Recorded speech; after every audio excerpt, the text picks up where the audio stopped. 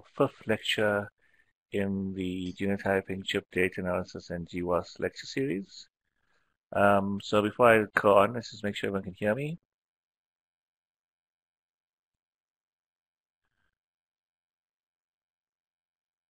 Perfect. Okay. So in this lecture, we'll be looking at the concept of population structure in GWAS studies, and why it's important to consider this in GWAS studies, and also looking at methods that we can use to correct for population structure in GWAS. So before we start, just a bit of housekeeping rules. So for everyone that's logged in, we ask you that you please keep your audio on mute and make sure that your mic is on mute throughout the entire lecture. We will have a session for questions during the lecture and after the lecture. We also ask that if you do have a question during the lecture, that you type it into the chat box, and then we'll address those questions again, either during the lecture when we have a break or at the end of the lecture. And then also, I just want to mention that, and at the end of this lecture, once the lecture is completed, you will have a chance to fill in an attendance form, which will open up in your browser once the lecture is finished. So make sure that you do stay on and complete that attendance register at the end of the lecture. And this is particularly important for people who are attending the hands-on workshop later in the year. Okay, so let's get on with today's lecture. So it's my pleasure to introduce our speaker for this session in the GWAS lecture series. It's Dr. Ananyo Chowdhury. And Ananyo obtained his master's in zoology from the University of Kalyani, India, and a PhD in bioinformatics from the University of Calcutta in India. He then moved to South Africa in 2010 to join the Sydney Brenner Institute for Molecular Biosciences at the University of the Witwatersrand in South Africa as a postdoctoral fellow. He's presently employed at the Sydney Brenner as a senior scientist, and is busy with various projects, including co-leading the Norwegian Genome Wide Association Study, as well as the Norwegian Population Study, and he's contributed to various projects, major genomics projects in Africa, including the African Genome Variation Project, the design of the H3 Africa chip, which we're talking about in this course, the H3 Africa Whole Genome Study, and the Southern African Human Genome Program. So his key interests are population genomics, genomics of complex traits, and developing computational resources for genomic analysis. So thank you again, Ananyo, for agreeing to give us this interesting talk, and over to you. Thanks a lot, Sean. You guys can hear me clearly? Yes. Great. So good afternoon, everyone. Thanks for making it to the talk. I have a good and a bad news to start with. So let's start with the bad news. The bad news is that in contrast to the previous lecture by seasoned lecturers such as Sean, Michelle, and Scott, this will be a more amateurish affair. This is also because I'm not yet comfortable with the online platform, and not being able to see the reaction makes it a bit difficult for me to pace the lecture, but hopefully you will help me to get used to it. And the good news is that this talk is going to be a tad shorter than the previous ones, so I hope to finish it in an hour. So a fair deal, right? So today's lecture was describing population structure is divided into 4 sections. The first section would introduce you to the concept of population structure in GWAS. In the second section, I would describe the types of structure and explain how they originate. The third and the fourth sections are more technical and would be related to detection and correction of population structures, respectively. As this lecture would throw a few concepts at you and at a rather rapid pace, I would stop at the end of each section to take a sip of water and your questions, and also to check if you are still with me, and then proceed from there. So let's start. Good luck with staying awake. So as you can see, the first section will introduce you to the basic concepts of association testing, explain what stratification and confounders are with some toy examples, and then we will come to population structure and how they impact GWAS. So to understand association testing, let us start with the toy example. Let us assume that there is a particular brand of fertilizer which promises to increase vitamin C content in fruits.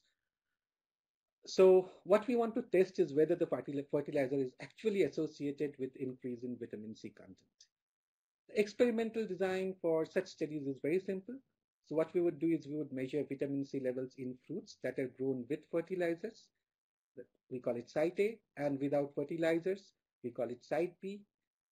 You could also call site A cases and site B controls. So if there is a statistically significant difference between the mean vitamin C levels in the two sites, we would concede that there is an association between fertilizers and vitamin C levels. So let us assume that we compared oranges from the two sites and we see that there is actually no difference between the means. So therefore we reject the association. But now let us say what happens. Instead of comparing only oranges, we started comparing mixed bags of apples and oranges. Why? Well, let us assume that they come in mixed bags and our machines could not separate them. So what will happen if we compare mixed bags of apple and oranges?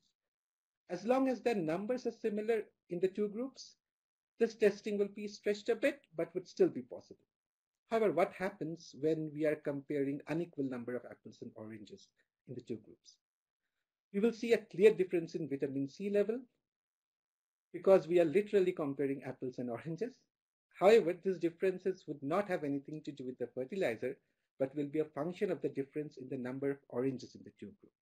So this is a typical case of sample stratification, where association is observed due to a systemic difference in the groups rather than the difference in the major variable.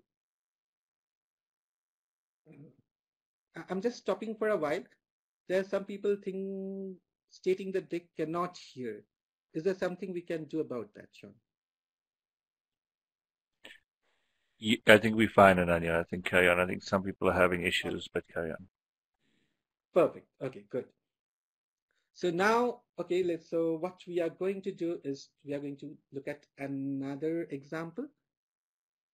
So let us say here what we are trying to do is, for example, we are testing that if there is a diet supplement that promises to grow long hair, we are assuming that there are two possible phenotypes. People can either have long hair or short hair. So can you see a difference between long hair frequencies in the two groups? Definitely. But is it due to the supplement? A second look into the picture will tell you that it's actually due to the gender differences in the two groups and not the supplement. As gender in this example is related to hair length, girls have longer hair and they have different frequencies in the two groups. One group has more girls than the other. It affects the outcome and produces false association. So the factors other than the major variable which could affect the outcome are known as covariates or confounders, and this phenomena is known as confounding. So then we move to another toy example, the final one. Okay, so you can see a regression plot in the bottom. So this plot is kind of dealing with the number of ice cream cones sold per day and the number of drowning events. So you can see there is a clear correlation between number of ice cream cones sold and number of drowning events. So is this real? Or from a previous experience, we can say that there is a confounder. So let's assume that there is a confounder. So the first issue will be to identify what the confounder could be.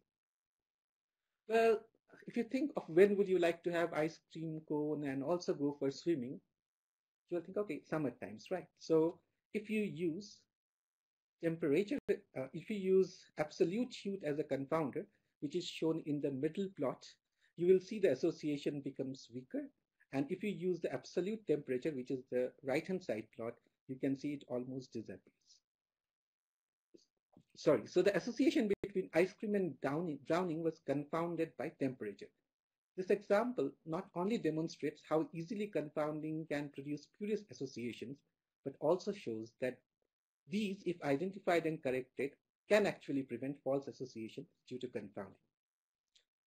So, though you will be given a very detailed account of association testing in lecture 7, I decided to include a basic introduction because I mean, just to give you a feel of what it is, and also this would enable us to explore how population structure affects genetic association studies. So this is the simplest form of GWAS. This is a case control study. And this is very similar to previous examples. The only difference here is that the variables compared in the two groups are allele frequencies of a SNP. So in the simplest form, you can take up a set of cases. Here you can see people with heart diseases and compare them to controls, which are people without any heart disease. And then for each SNP, you compare the allele frequencies in the cases and the controls. As expected, most SNPs would have very similar allele frequencies. However, as you see in this figure, that the C allele has much higher frequency in cases than controls. And if this is found to be statistically significant, we would say this is associated to the trait. So these are one kind of traits that are kind of addressed with GWAS studies. The other kind of traits are continuous traits, such as height, BMI, or blood pressure. So here we use a linear regression model in which a phenotype, which can be BMI, height, or blood pressure, which is shown as Y, is modeled using the genotype as a major variable, which is given as X. As an individual can have 0, 1, or 2 alleles at a SNP locus, you can see in the next plot, what you can see is that the levels of phenotype changes with addition of with each allele is something that we are trying to model. And the beta coefficients, which is actually the slope of the line, represent the strength of the association. So let's say this is a case where you have additive models, so each allele adds some value to the phenotype. You can also model other kinds of inheritances such as dominant and recessive using this framework. So you just need to modify it a bit. For example, the plot below shows that if you are looking at a dominant model, then what you see is that you consider two genotypes, two genotypic state instead of three. So the two state correspond to the dominant allele presence, which are the capital A small a genotypes and the capital A genotype, and its absence, which are the small a genotypes. So it's good to remember here that the basic assumptions for a GWAS is that the participants need to be genetically unrelated. Moreover, if you are trying to use a linear regression model, the trait also requires to be normally distributed. For traits which are not normally distributed, there are transformations available, but I think that will be covered again in lecture 7. So, but keep these pointers in mind when you go to that lecture. So now we have got some basic idea of GWAS. So let us try to see another interesting GWAS example. So using chopsticks is a very cool skill, right? Especially if you are a frequent visitor to a Chinese restaurant. So a group of geneticists decided to identify if there is a genetic variation associated to this. So they use a very simple case control design in which chopstick users comprise the cases and the non-users became the controls. Interestingly, just to note, the samples were taken from San Francisco in US. So the association identified a very interesting hit on chromosome 6, which had a very high p-value, and they replicated at different parts in US and they found it to be significantly associated. So they were very excited and named this loci sushi, which is successful use of selected hand instrument gene. So nice story, but however, when a year later they revisited the data, they identified that there was a major problem. This problem was ethnic stratification in the two groups. As you can see in the figure, the chopstick users are predominantly East Asians, shown as EA and by green labels, and the controls were predominantly Europeans, shown by red and labeled as EU. And they also found that the sushi variant itself has a strong frequency difference in Europeans and East Asians. Therefore, it was not the chopstick skills, but the East Asian ancestry that was confounding the association. The story is never happened. This is a conceptual story, but it kind of is very nicely described in this 2005 paper, which Beware of the Chopstick Gene. And there is also a very nice commentary describing the nuances of population structure in the 2012 paper shown on right. Both are very short papers, and are wonderful reads. So please give them a try to understand PS a bit better. The fun chopstick GWAS story that we kind of covered right now was designed to illustrate the concept of population stratification or structure. They are essentially the same thing. This is the presence of multiple subpopulation, example individuals from different ethnic backgrounds in a study. Subpopulations, in addition to differing in allele frequencies, might also differ in actual disease rates, trait variables, cultural practices, diet, etc. So if both allele frequencies and trait variables differ between subpopulations, PS can lead to either false positive associations or they can even mask true associations.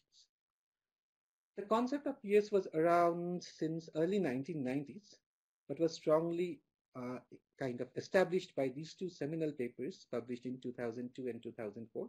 So they are also good references to follow. So just to kind of illustrate it a bit further, this figure from Jonathan Marchini's paper in 2004 kind of also puts up an example of how PS works. So in this example, you can see it consists of two populations, and the three genotypes are shown in red, blue, and green. And you can see here that there is an excess of individuals from population 2 in the cases, which is kind of shown by the blue ancestry. And also these are the small a alleles. So therefore, there is a difference in allele frequency between the two groups, which could kind of lead to a confounding. The table next to it also illustrates the same phenomena. And here what you see is that you don't see any association in either population 1 or population 2. However, if you club these populations together, due to inherent differences in allele frequencies in the two populations, you might see confounding.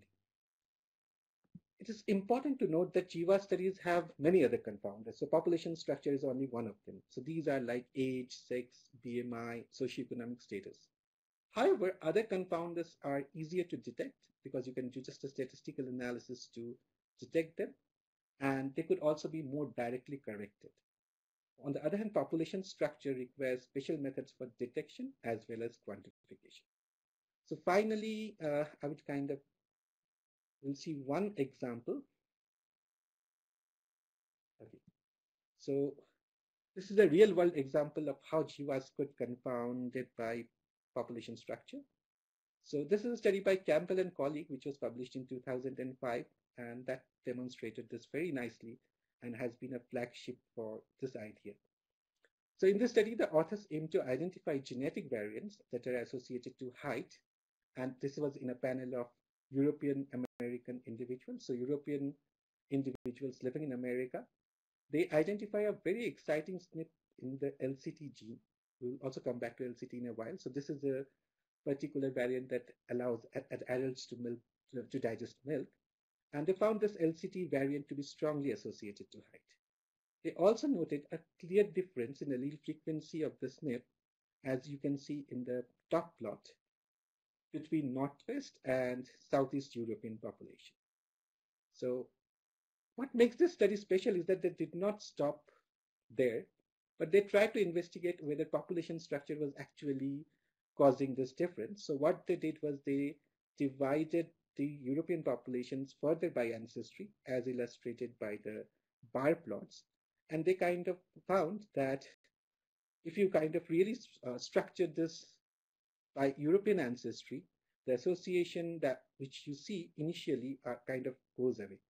So this study was also important because it again shows that if you really kind of take ancestry into consideration, you will not only detect stratification, but also you can correct for it.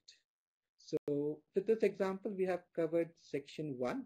So before we move to the next, I would like to stop and check if there are any questions.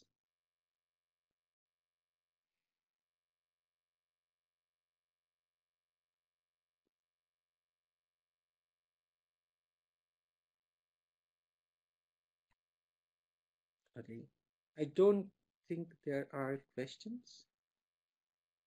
Great, so then let's move to the next section.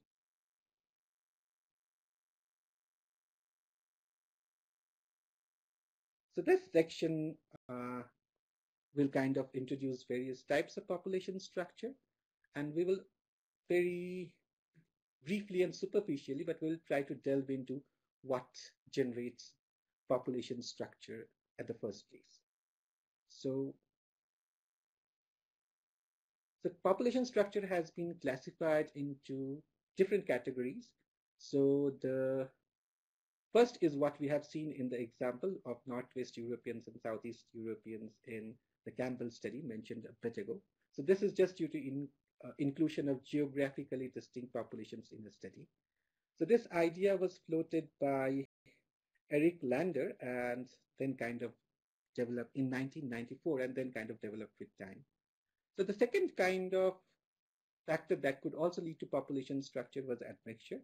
So Knowler proposed this idea that PS could also be caused due to differential admixture between two different ancestral populations over generations. So this kind of originated from his 1980 study of Chila River American Indian community. This community is interesting because it has exceptionally high diabetes rate, and this rate, as shown in the table, was found to be correlated with the American Indian ancestry. So the Indian heritage is 0, 4, and 8 means how many Indian heritage grandparents do you have. And you can see here the frequency, you can see here the diabetes incidence was clearly correlated with this, as was the GM allele, which they found to be associated not only to diabetes, but also to ancestry, but in a negative way. So you can see as the GM allele frequency decreases, the association increases.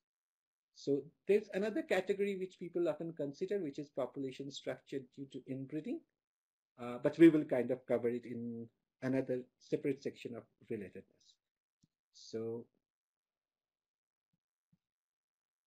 we have seen that inclusion of geographically distinct populations lead to structure. But what is the source of allele frequency differences in the geographically distinct population? The reason for this lies primarily in the history of human migration. So this journey would take us around 200,000 years before now. And at that time, there were people definitely moving around in various parts of Africa.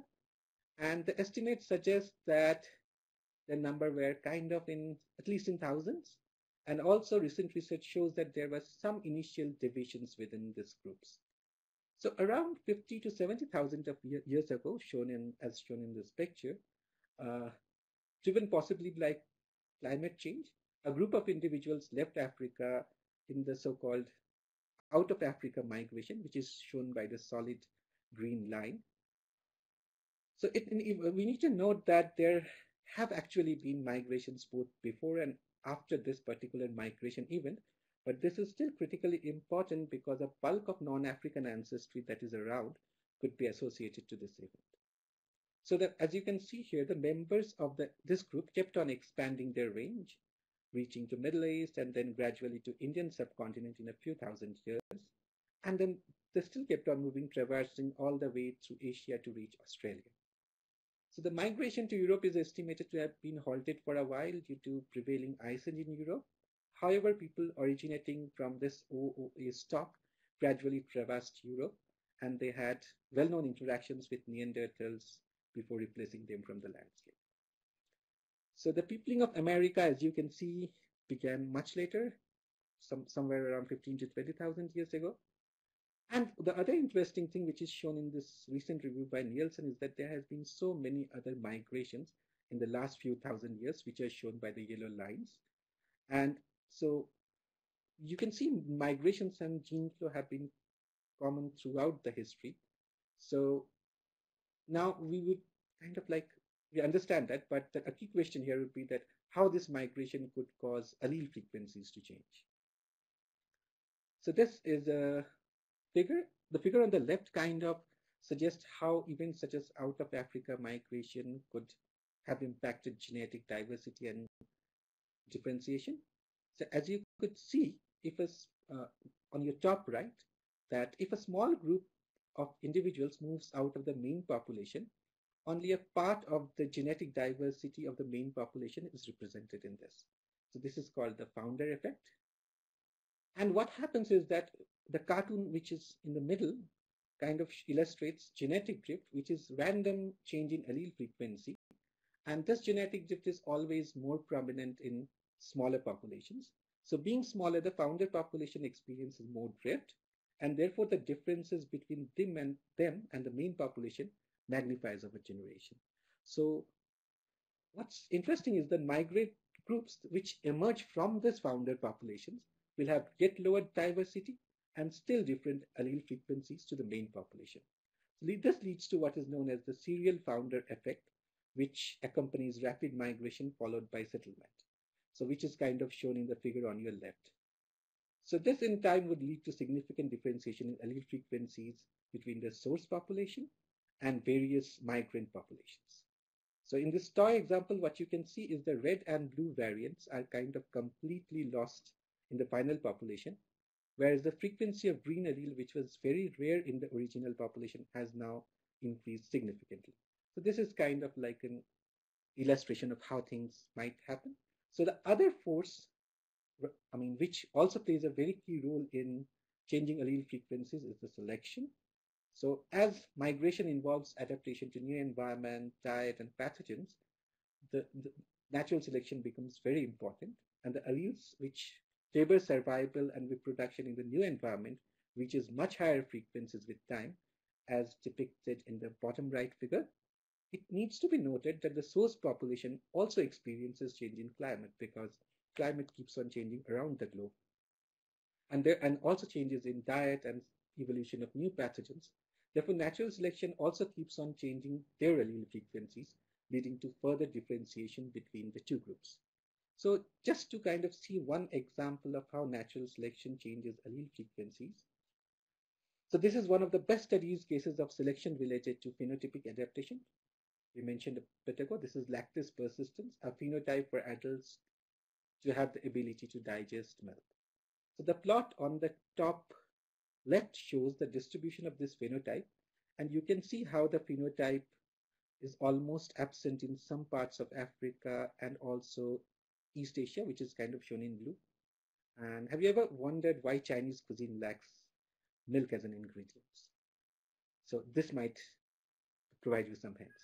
So even within Europe, you can see the phenotype varies very widely, and quite a few genetic variants that allow this ability to digest milk or confer this LP phenotype has been identified. Most of them are around the LCT-MCM6 gene. And these variants are estimated to have evolved independently at different points of time. And they became very useful in a cattle rearing community and therefore spread rapidly across different cattle rearing populations. The plot on your bottom left kind of shows the variation, the variant 13910T, which you can see correlates strongly with phenotypic variation, especially in Europe. You might recall that in the Campbell study that we discussed a few slides ago, a LCT variant, due to these extreme differences, was confounding the height associations. So the allele frequencies of some other LP variants shown on your right also shows a similar geographically stratified distribution. So what you can see is that like the oldest LP phenotype is expected to be around 10,000 years ago. So what you can see is that with selection, you can have very rapid differentiation of allele frequencies among various global population. So as the focus of H3 Africa is Africa, so let us try to look at this from a more African context. This figure is from a recent review by Karina and Matthias, and they kind of summarize the events in Africa in the last, let's say, 200, 300 millennia. So the first critical observation is that there's a very old split between Khoisan hunter-gatherer and other human lineages, which dates back to around somewhere between 200 and 300,000 years ago. The next group to diverge out were the Central African rainforest hunter-gatherers, who were referred to using the now derogatory term pygmy. So these are also estimated to have diverged quite early in the history. And then recent studies have also suggested a branching of some Western African groups, which diverged around, let's say, 100,000 years ago. And the final divergence event was the split of non-African, which corresponded to the out of Africa event we mentioned a while ago. So this plot kind of reiterates that there is an enormous genomic diversity in Africa and suggests that if you have a set of African population, there's always a chance for observing stratification in a GWAS study. So if you have followed this divergence diagram, you could also see that the split resulted in many different groups inhabiting different parts of Africa. So if you go to Africa, if you were in Africa, let's say 15,000 years ago, you would definitely see a population composition like this. So in the south, we definitely had Khoisan. Similarly, we had Central African hunter-gatherers around the rainforest. And we had at least two different populations, one in East and one in West Africa. And then there were non-African populations who were in the northeastern borders. So what you can see here that there are two large chunks which are marked with question marks. So these are regions where our understanding of inhabitants is not very clear. So the next plot, the plot on your right kind of shows migrations that happened in the last, let's say 10,000, 11,000 years. So the green arrow represents the Bantu migration, which I would come to in a moment. The brown represent migration of the Eurasian populations, and you could see there are various other migrations that happened in this region. And what's interesting is traces of both original inhabitants and the migrants can be identified in many cases if you genotype samples from these geographic regions. So the Bantu migration or expansion that involved movement of farmers sorry, around 5,000 years ago is one of the most defining events in African history, which is shown by the green arrows. So these groups moved from their homelands in Nigeria and Cameroon towards east and south, and are the predominant ethno-linguistic and genetic group in sub-Saharan Africa. What's interesting is that these migrating Bantu speakers often incorporated local populations into them, which included genetic signatures as well. So therefore, in spite of recent common ancestry of Bantu-speaking population, there are significant differences due to admixture with non-Bantu speakers. So at the whole genomic level, though they would look similar, in many regions you would find very strong differentiation. So even a GWAS with only Bantu-speaking populations might hold some surprises with respect to population structure. So I hope this brief account, it has been a lot of information in a short time, but I think if you really go around and look at this particular review by Matthias and Karina, this would help you to understand it better.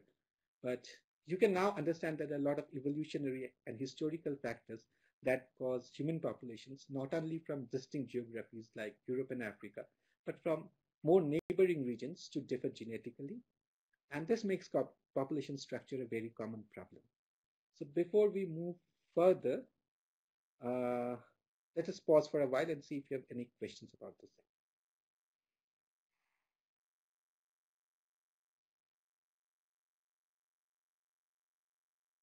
Okay, so Wisdom has a question. So the basic confounding factor is actually biased allele frequency, not mere population. Yeah, that might be a way to look at it, but then the allele frequency differences correspond to population. So, the population also comes in, but yeah, essentially, the biased allele frequencies play a very important role. So any other questions?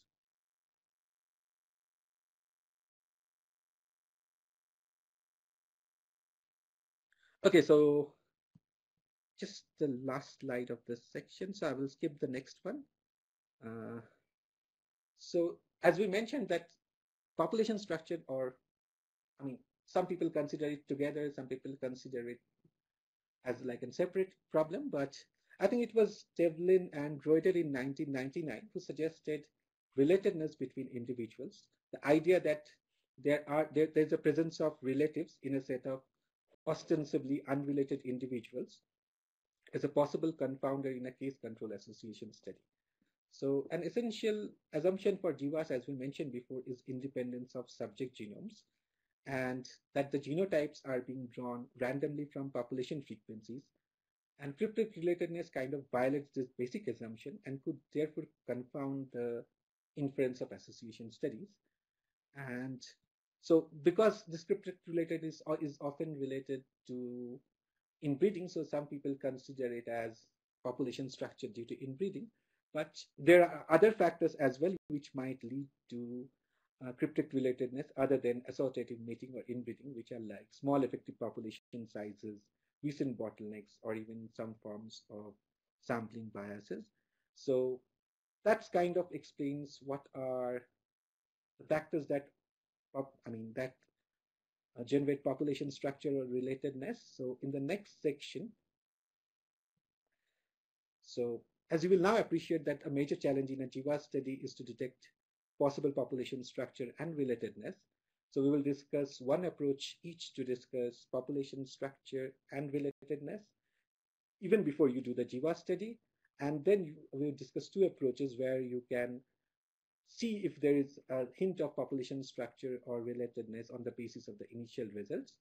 So the most common or popular way to detect population structure with genotype data is the principal component analysis or PCA. And to understand how it works, so let us look at this example. So let's say we have genotype data for three individuals, P0, P1, and P2. And then you have four SNPs which were genotyped. So you can have eight allelic states, two for each SNP. So you can see the genotype for the first SNPs are AA, TT, and AA in the three individuals. So now if you compare the allelic states, what you can see here is that of the eight SNPs, the P0 and P1 are dissimilar in four states, which are state 1, state 2, state 4, and state 5. So the distance between these two individuals is considered as 4. Similarly, you can see the distance between P1 and P2 is 5, and between P0 and P1 is 3. So what you can, P0 and P2 is 3, sorry. So what you can do is that you can just take these distances on a 2D plot, and this would provide you like a visual estimate of how these individuals are, how the relative distances between them are. So what happens if we add one more individual to this plot? So as you can see here, the distance is now represented as a matrix, now requests one additional dimension. So the plot has transformed into a three-dimensional plot. And also the inferences of genetic difference has become a bit more complicated. So what happens if we add more individuals, 10, 50, 20? So what happened will the visualization would require more and more dimensions and making this plot kind of impossible to interpret visually. So to address these problems, for real-life datasets that consist of thousands of individuals, we need PCA. So this PCA normally uses a method which is a mathematical method which is called eigendecomposition, that based on this distance metric produces a set of eigenvectors and eigenvalues. So what are eigenvalues? The eigenvalues indicate the relative importance of a particular dimension, whereas eigenvectors shows the coordinates of each individual in that particular dimension. So I think, this is a bit of mathematical concept, but you will see the implementation is much simpler. So, and what's interesting about PCA, what makes this so widely used is that this mathematical transformation has a few characteristics. For example, the first and the most important is while the number of dimensions or components are reduced, the relative distance between individuals are preserved in a PCA. And also, as the components are ordered by importance, the first PC reflects the maximum variation in the data, the second PC, the next level of variation, and so on. So generally, the first few PC captures almost the entire meaningful variation in the data, and you could kind of represent this in just a set of few two-dimensional plot. So to see how PCA really looks, so this is a PCA showing 14 different populations from Europe, Asia, Africa, and America. And this is based on the 1,000 Genomes 2012 study. So what you can see here is that in a PCA, each population is assigned a particular symbol, so which are shown in the right-hand side of the plot, the legend. And each individual from that population is shown by a point having the corresponding symbol. So each dot or each point is an individual, and the symbol kind of tells you which population it comes from. And as you can see, most populations form rather tight clusters proximal to genetically similar populations. So PCA also kind of maintains the affinities.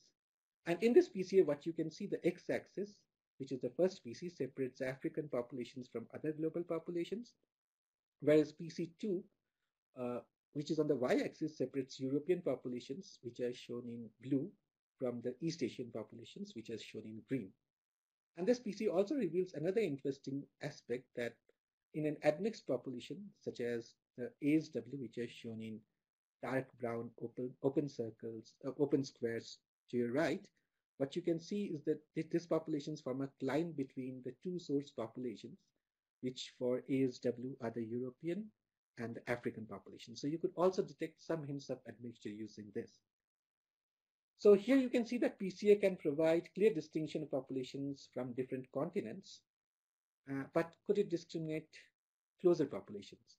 Let us say populations from a particular continent or a country.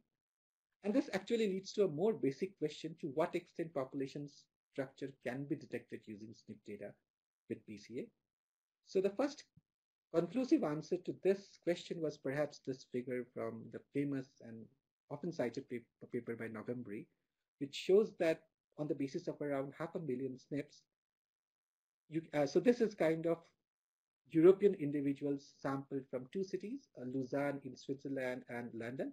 So what you can see is that based on 500,000 SNPs, not only this population form distinctive clusters in correspondence to their ethno-linguistic affiliation, but also these clusters kind of reflect the geographic map of Europe. So therefore, I mean, a PCA, when properly applied, can actually bring in entire subtle structures in the population you are studying.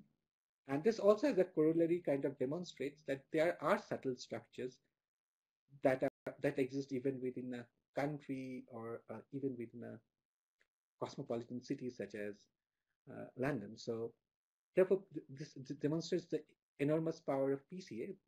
So let's say if you are doing a PCA for your study, that data might not look as cool as this, but nonetheless, it's going to be very informative. So we will just see three plots from three recent publications to kind of see this. So the plot on your left, top left, is kind of a recent study, and this is a very normal way to represent PCs of cases and controls. So the cases are shown in red and the controls are shown in blue. The two main things to look at here are the overall patterns of distribution of populations. I mean, what you see is how tight a cluster these populations form, and whether the cases and controls are kind of distributed uniformly or they are kind of biased to either side. So looking at this plot, the plot on your top left, do you think this population has a structure? Definitely. So the second blue cluster, which you see, has almost no corresponding cases. So it is often good to include global populations in your PCA to contextualize your data. So for example, the plot on your top right has cases and controls along with various populations from the HapMap data. So what here the CEU represents the European, YRI the African, and ASN the Asian population. So what does this plot say? Firstly, this kind of says that this GWAS was performed definitely on European population because the cases and control kind of cluster with the European. And what it also shows that the cluster is kind of tight, but what and but there are outliers, and in both cases and controls, and you see observed lines towards the Asian, which is the Asian ancestry, and this kind of also says that perhaps this observed line of outliers is due to some amount of ASN admixture. The plot at the bottom is from our colleague Venisa's paper. So this was published earlier this year. So it kind of shows PCA for a quantitative trait study. So the plot contextualizes the participants from Soweto, shown in red, with respect to East and West African populations, which are shown in green, yellow, and blue. So what is important about quantitative trait sets, because you do not have cases and controls, so you do not see that structure, but it still kind of enables you to identify the overall structure and detect outliers. So the other part of PCA that makes it so popular is perhaps the ease of analysis. I hope Sean has mentioned it to you. You just need to type one command in blink --PCA, and then hey, you have your PCA. So, and there are a lot of R scripts which can be used for plotting PCAs. However, I mean, there's a tool, Genesis, designed by Scott, and which makes this visualization a cakewalk. So for those who plan to run PCA, I would strongly recommend you to have a look at this tool. So this is the URL where you can find this tool. So let's move to relatedness. So as mentioned before, the basic assumption of a standard population-based case control study is that all samples are unrelated. So that is the maximum relatedness between any two pair of individuals should be less than the second and third degree relatives. And so if you have presence of either duplicates or related individuals in the data sets, this may introduce bias and cause like the genotypes which are in families to be overrepresented. I think Sean has covered this in IPT, so I would I would skip this a bit. But just to kind of summarize, I mean, you can just use a simple command again in Blink ---- genome that compares IBT values between each pair of individuals in your dataset. And you can see here, IBD value of 1 would indicate either a duplicate or a monozygotic twin. 0.5 is the first degree relative siblings, 0.25 should be second degree relatives, and 0.125 should be third degree relative.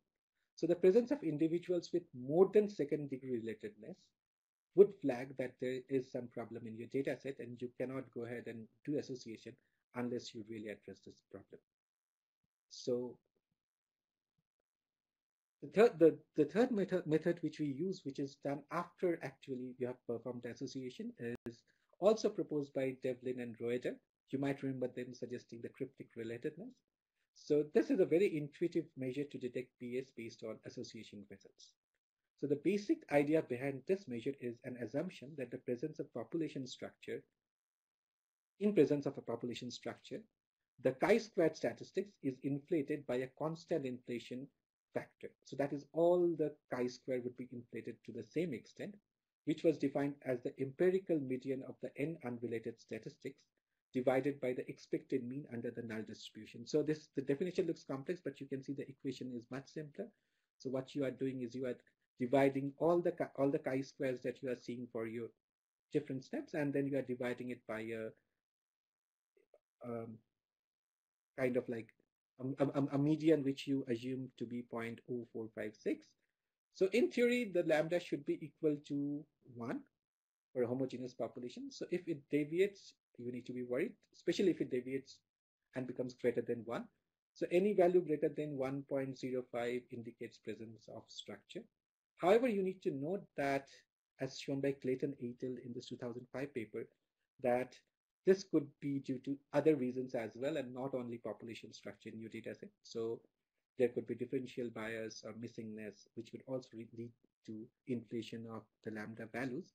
So Plink also estimates this for you very easily. So you just need to use you just need to use a command minus adjust when you are running association, and this would give you an in the log files, this would tell you what the genomic inflation of your data set was. So next we look into the QQ plots. The quantile plot is also a very routinely applied measure to look into population structure from association results. So the QQ plot is a scattered plot. And what you can see is that, so what it contains is the observed ranked p-values from largest to smallest. And this is plotted against the theoretical values, which is based on an assumption of no association. And what you see that if the statistics come from null distribution, which is that there is no structure, the plot should go along linearly as seen in the figure. So large and early deviation from this diagonal indicates population structure. So we'll see it in the next slide. And there are a score of R scripts which you can use to draw QQ plots. So this is also very easy. So here is 3 kinds of QQ plots. So though the younger folks might not know this, but many of our and probably 2 previous generations have adored this Clint Eastwood movie, Good, Bad, Ugly. So let's begin with the good QQ plot on the top right. So what you can see here is the black dots corresponding to the observed p-values deviate quite late from the diagonal, and you have very few values as top association hit. So if you see something like this, you are riding good luck. So this is good. You don't need to worry about this. The bottom left plot has the black dots deviating onto the right of the diagonal. So this confirms that there is no structure because, I mean, it's only important when it deviates to the other side. However, it's bad because it tells you that there is no association signal in your data as well. The bottom right plot demonstrates the ugly. So you can see that there's an early leftward deviation from the diagonal and many, many values of the diagonal. So this indicates population structure, also known as trouble. So although we do not have time for these and these are not applied very often, but I would like to mention that there are a number of other approaches to identify population structure in a data. So it might be interesting to play with one or two in a lazy afternoon. So before we move to the final section on correcting structure, I would like to pause again and take questions. Okay, so there are a lot of questions. So I can see one from Lesedi, can lambda be less than 1? And what would that imply? So Lesedi, as I mentioned, lambda less than 1 would imply that you don't have structure. So you need not worry about this. Okay. So tools perform PCA wisdom. So this was just use blink. How distance calculated between different populations. So this distance is calculated by based on genotype and eigendecomposition. Are the terms confound and covariate interchangeable? Do they mean the same thing? If not, what's the difference? So for most practical purposes, they mean the same thing. So we use them interchangeably. We do. Okay, so are there other questions? No. So if not, we will then move to the final section, which is correcting for population structure. So here we will just kind of come back to the PCA-based and the GIF-based corrections that approaches that can also be used for correction. And then we'll finally introduce a method called linear mixed model and see how it can be used to address both population structure relatedness. So let's begin with PC. Sean might have told you that it's kind of routine that you remove outliers based on PCA. So let's start with this example, which we have seen a few slides ago. So this is very easy. So you draw a boundary around the cluster containing the code of cases and controls. Here you can see a boundary is already drawn and you exclude all the individuals which are outside this boundary. So this looks quite simple, right? But not always. So if you are looking into this paper, this plot from Vanessa's paper, you see that there is kind of a hint of outliers, but then you can draw numerous circles. And there is a bit of arbitrariness about which circle you use. And there is no like straightforward answer to this, but if you look into the poputils toolkit in the SBIMB website or the WITS bioinformatics website, there is a script which, if you kind of say that I want to remove 50 outliers, would try to draw the best circle removing 50 outliers. But is this correction enough? Probably not. Moreover, if you see a structure like this, in a complicated scenario like this, which circle would you draw? And it's perhaps any circle you draw, you would exclude a large number of samples, and thereby it reduce the power of your GWAS significantly. Therefore, while PCA-based outlier removal, as Sean might have mentioned, it is essential part of QC, it is not often comprehensive, and in cases it's also difficult to implement because you lose sample sizes. So therefore, the main utility is therefore to use PCs as covariates. So this is a kind of rather simple. So what you do is that you take the first n principal components selected on the basis of distribution of values. So you take those principal components which have very high values. So we usually tend to take something between 3 and 10, and then you incorporate them into the regression testing model. So as you can see in this regression equation, the vectors are kind of included as Z1 and Z2. So what you do is it kind of uses them as covariate to model this. And to prove that this works, you can see this plot next to it. So the QQ plot here on the left kind of shows that there's a very strong population structure with the genomic inflation or lambda about 1.447. But as soon as you include PCs, this brings it down to mere 1.03. So it turns an ugly QQ to a good one. So that's a very useful technique which you can use. And also, I think as Sean has mentioned, removing related individuals is also a very essential part of QC.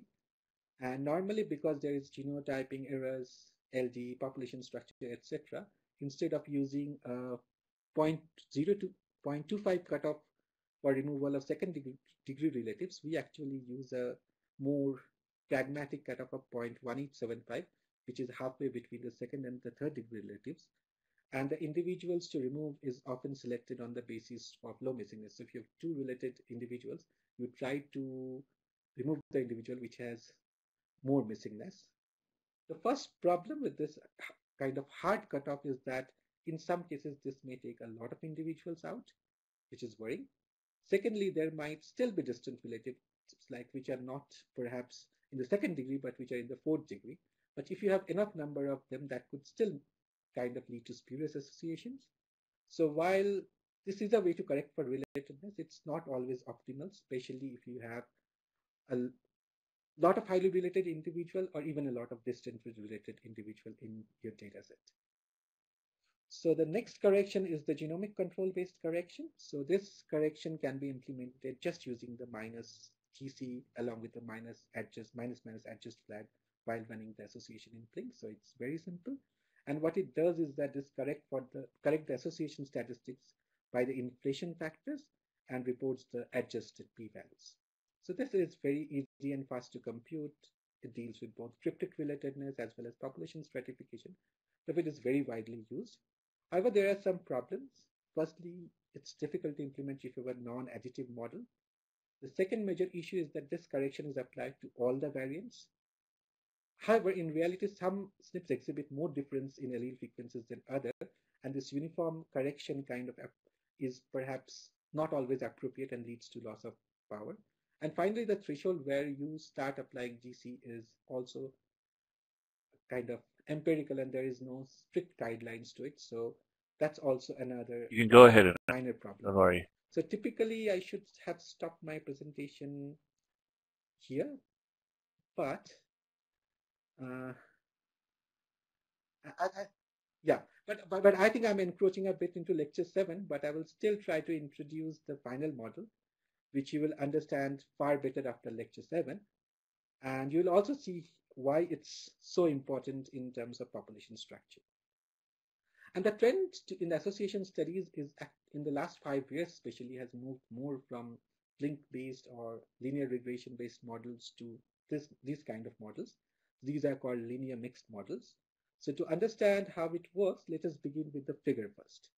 So the plot on your left shows a distribution of variables. Let's say this is BMI. So what you see is that there's a lot of noise in this data.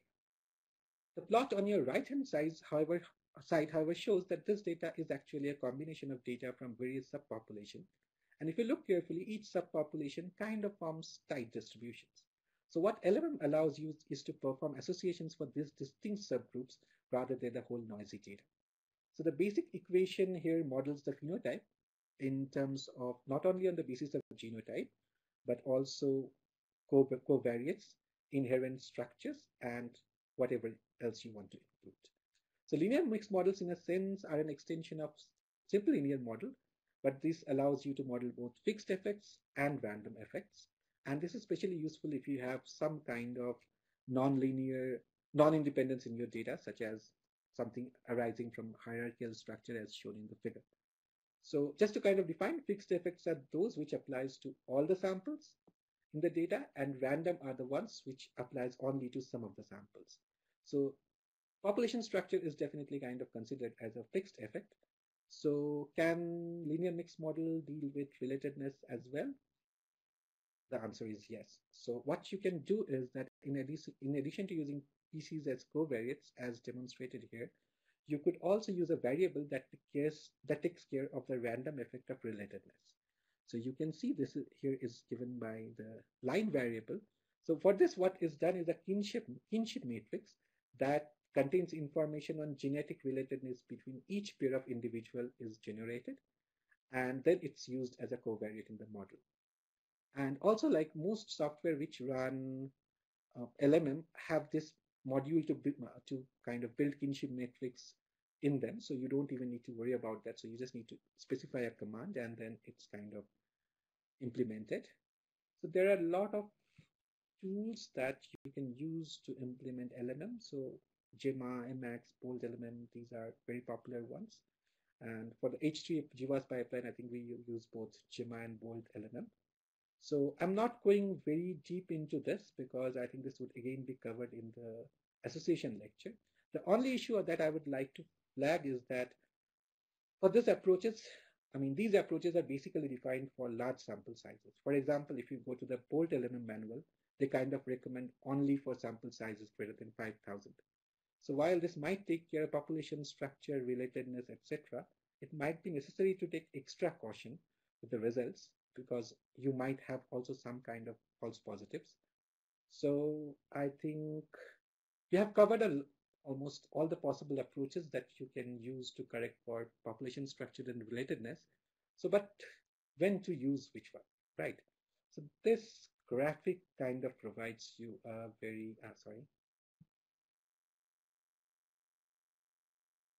Oh, sorry. Uh, Now this graphic kind of provides you a hint of which one to use. So you can see on the x-axis we have cryptic relatedness. So the relatedness increases from like completely independent to very related. On the y-axis we have population structure. So it goes from homogeneous to structured. So I mean, there are various scenarios you can have with your data. So the best scenario, the dream scenario is that you have homogeneous and independent population. So you are done. Just run an association and go away. But I mean, this is seldom the case. So if you have a moderate level of structure, and let's say, I mean, if you have moderate level of structure, the PC-based correction is your way forward. Again, if you have like moderate to high level of relatedness, then the mixed model with kinship matrix is your way forward. And if you have still high level of structure, you might consider meta-analysis to validate your results. Similarly, if you have very, very high relatedness, you need to worry that whether it's unrelated GWAS or it's kind of family-based study. And also, like if you have both high population structure and cryptic relatedness, then you have to use mixed model and include a kinship matrix, as well as you need to do the PC-based correction. And unfortunately, in our like experience with especially the Avijan cohort, we see this is not a very uncommon scenario in an African setting. So, I mean, so if you're lucky, you might get with the easier ones, but be prepared to run the more difficult ones as well. So just to kind of summarize the take-home messages from this. So population structure, sorry, population structure often confounds inheritance and needs to be addressed for a successful genome-wide association study. There are a variety of computational approaches to enable meaningful association studies to be conducted in a data set which contains structure and relatedness. So if your data contains structure and relatedness, it's fine. So given the diversity of African populations and the history of migration and admixture, observing population structure in samples from most geographies is unsurprising. So do not be happy with your p-values unless you have seen the QQ plot. So there might be surprises there. The different approaches for correction are better suited for different scenarios. Choose your approach judiciously. And most of the LMM-based analysis and real-life analysis are computationally intensive and require nuanced interpretations. Especially for LMM, I mean, many tools have reported bugs in them. So if you are using this, please spend some time looking at your results, and if see they are still around, if you vary the parameters a bit or change a tool, because all initial hits might not be actual associations. So I think I would like to end here with thanks to Sumir and other organizers for organizing the series and letting us share our 2 cents of experience. And also special thanks to those who have survived this long ordeal. Well done, guys. And those who tried and they couldn't. Thank you all so much. So please let me know if you have any questions. Thanks.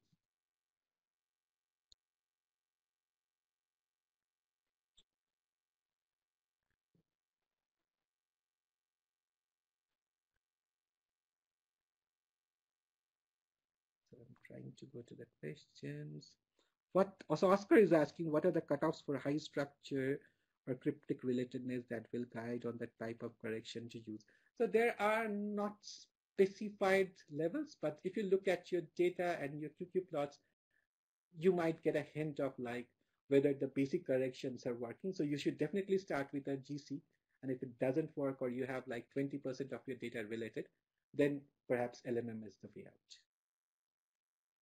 What is the concept of significant marker in a QQ plots? Okay, so that's a good question, Mazin. So what happens is that when you draw a QQ plot, you have like some small black dots on the top left. So these are kind of mostly your best association hits because this is arranged in terms of p-values. So the left of diagonals, the top hits are like most probably your association signals. Are there any textbooks recommended for further reading? Can Lambda? Okay, so I think we have answered the questions. Is there anything else?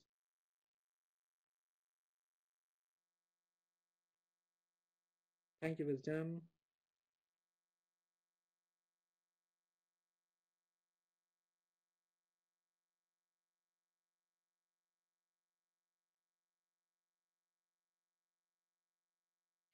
Okay, so I think there are lots of people typing, but I don't think there's any more questions coming through.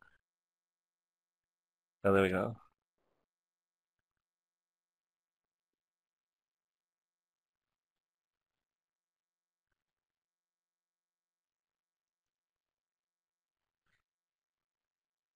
Could imputation using HapMap and 1,000 genomes lead to inflation?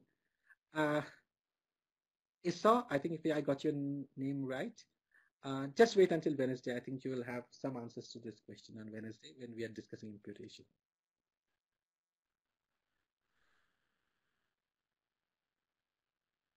Yes, so it will be uploaded to the rest of the slides on the YouTube channel. Judith It is will be asking on the the YouTube slides. channel. I think the slides are with Sumir, so I'm not sure if they're uploading it somewhere. So Sumir. Okay, if there aren't any more questions, thanks, Ananya, for that. It was long but very informative and very useful lecture, I think. And thanks everyone else for staying in and listening. Yeah, so we'll see everyone at the next lecture.